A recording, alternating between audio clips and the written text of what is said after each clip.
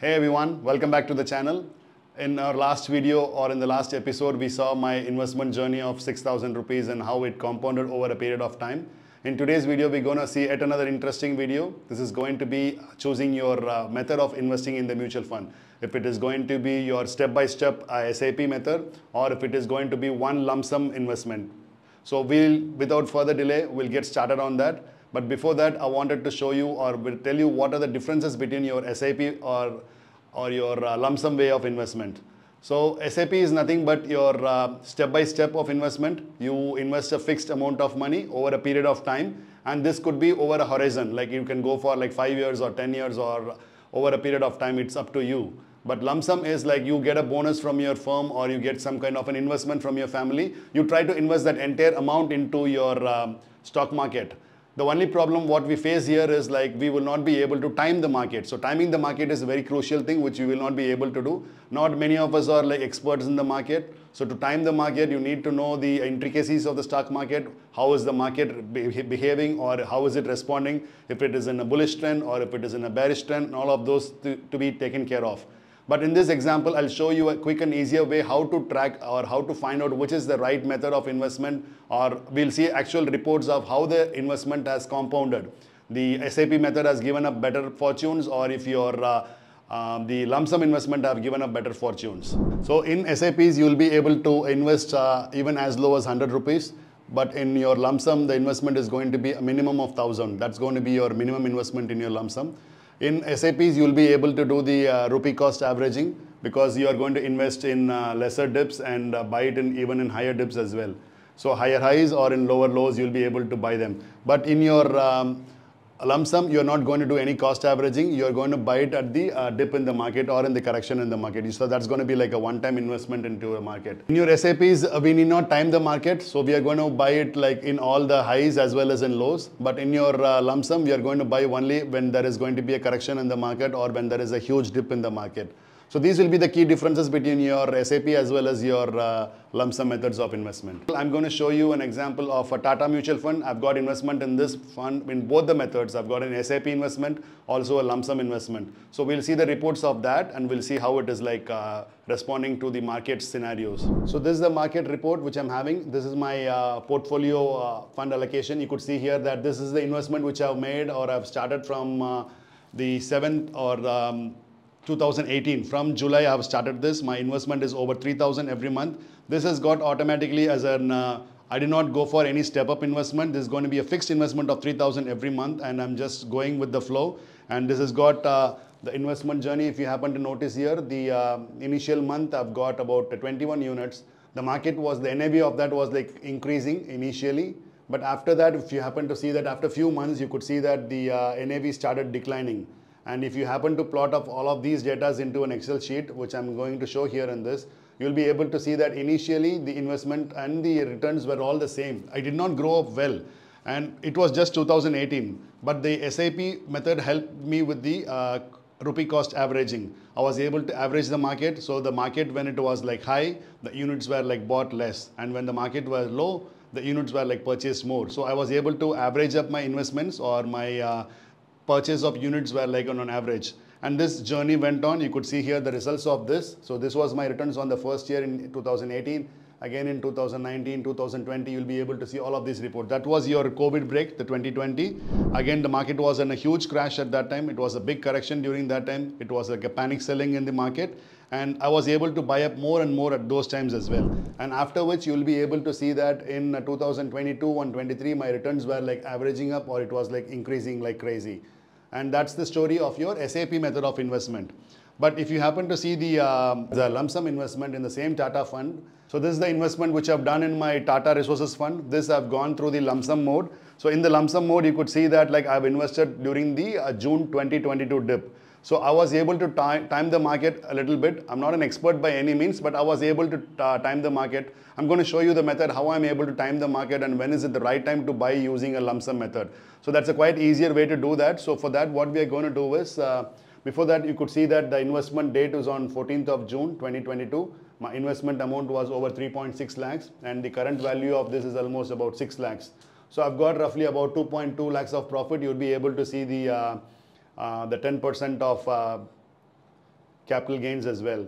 And after that, you will be able to see that the units was purchased in one shot. I was able to purchase 12,000 units of this Tata MF, and the results are now shown up as 5.9 lakhs. So to time the market, what I'm going to do is I'm going to indicator, which is your RSI. So I'm going to take your Nifty chart here. You could see the Nifty chart here in 1 month's progression, and you will be able to see how the market is performing. This biggest dip is going to be a COVID dip, and further than that, you will be able to see the market is in a bullish trend now. However, I wanted to time the market because I got some lump sum amount. I wanted to invest that into the market. So I was waiting for an opportunity. To find the right opportunity, what I'm going to do is I'm going to use a indicator here, which is going to be an RSI. So I use RSI, take your RSI, and in the RSI normally is something which works between your 30 and 70 range. So the 70, anything over 70 is going to be your overbought zone. The market is in a full bullish trend, and it's like overbought zone. And anything below 30 is going to be your bearish trend.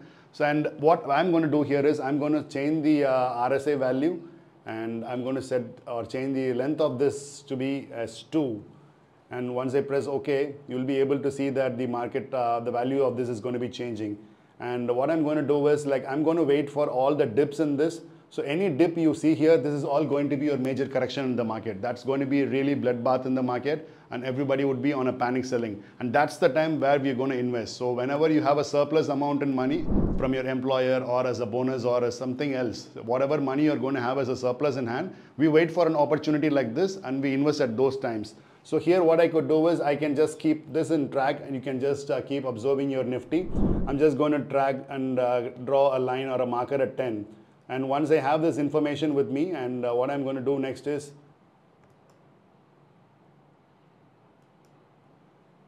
and wait for that opportunity. Like whenever the market is going below 10, that's the time you should invest. So in this case, you could see that the market has got once corrected in 2018. It's got corrected again in 2020. And this was the next incident, which is June of 2022. And that's the time, if you happen to notice here that I've invested in the same time, you could see the stock market here. This is going to be your 2022 dip. I could have invested earlier as well, during this time as well, which is going to be your 2022. I did not invest it during this time. You could see that this is the exact dip. This is the 20th of June. That's when the NAV was around 26. However, a little bit earlier, you will be able to see the initial week of June or in May, the NAV was 29. And in the month before that, it was 34. So 34 to 22 is going to be a huge difference, because I'm having almost about 12 points difference in the NAV. So, and the purchase units are going to be hugely different, because I'm going to make it as a lump sum investment this time.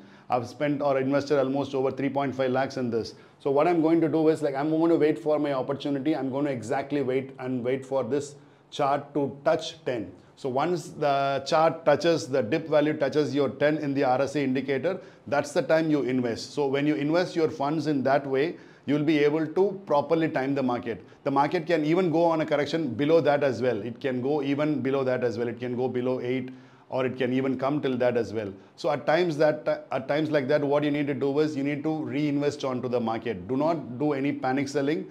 Just stay cool. Try to invest more at that times and try to average your buying cost.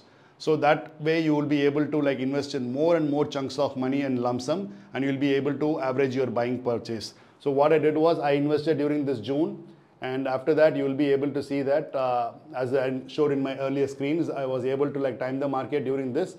After that, the market went on a correction and it automatically went on a bullish trend, and I was able to make up a huge benefit during this. And if you happen to see or ask me which way is the best way of investment, I would suggest you is to go with both the means. So have a channel of investment which is going to be systematic. Every month try to invest a little amount of money. Try to go with 3,000 or 6,000 or some amount of money depending upon your earning strategy. Try to go with an investment and try to keep it automatic from your account. Do not break your SIPs. Always have it fixed and automatic. Make it as the sweep-in account will be automatically debiting from your paycheck. Once it's credited, automatically it goes to your mutual fund investments. And the remainder of the amount, keep it as liquid funds or keep it them in parked funds in some other means. It could be in your savings account, or it could be in your liquid mutual funds where it could have the volatility as investment. It could be easier to liquidate. Keep it in those funds and wait for the right opportunity. you'll be able to get at least like a 6% interest from your FD account or from your liquid funds. Keep them in safe, like try accumulating those funds as well. And once you create a corpus of 2 or 3 lakhs, what we do is we wait for an opportunity like this. And once the market is like hitting up those 10, or like keep a parameter as like 9. If you want to be in a safer channel, keep it 9 as well. And once the market, the RSI value touches that, invest the funds into the market that time and buy in the same mutual fund as a lump sum as well. This way your NAVs are going to be bought as like cheaper prices and you're going to see like greater benefits. And this is my review of the Tata mutual fund that I own, and I've invested on this in both the ways, and I'm getting about the ROA on this is almost like 22 to 24%, which I'm receiving it for the past 4 to 5 years. If you like this video, do share it with your friends, and if you want me to post such videos, do leave in your comments like what could be the next video as well. Thanks for watching this video.